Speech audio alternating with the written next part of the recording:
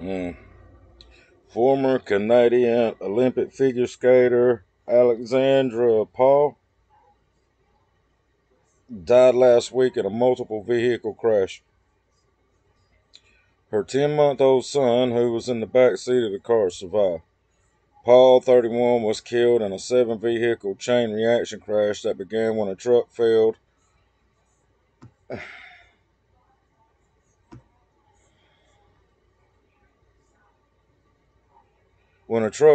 to slow down in a construction zone and struck a line of vehicles about 70 miles north of Toronto, according to the New York Post.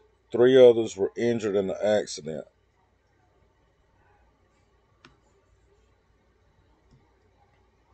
According to Canadian press, Paul's son was taken to a children's hospital with non-life-threatening injuries. Paul and her then future husband, Michelle Islam, represented Canada at the 2014 Winter Olympics. They placed 18th in the mixed ice dance event.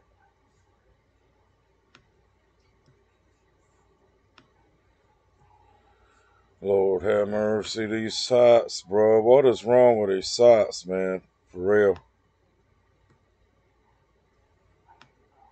They need to chill with all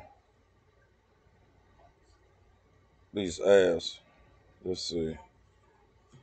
Paul and, Paul and Islam won a bronze medal at the Canadian National Championship 2011, 2014, 2015.